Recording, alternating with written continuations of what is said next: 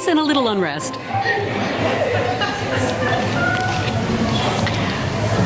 I'd like to share a reading with you that comes from a book called A Passion for the Possible by Sloane Coffin. He writes, the challenge today is to seek a unity that celebrates diversity, to unite the particular with the universal, to recognize the need for roots while insisting that the point of roots is to put out branches.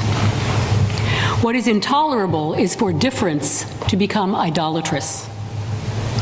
No human being's identity is exhausted by his or her gender, race, ethnic origin, or national loyalty.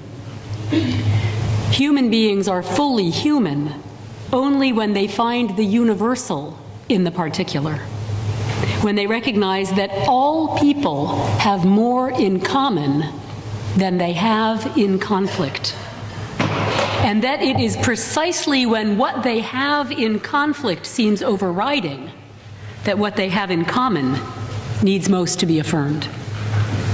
Human rights are more important than the politics of identity, and religious people should be notorious boundary crossers.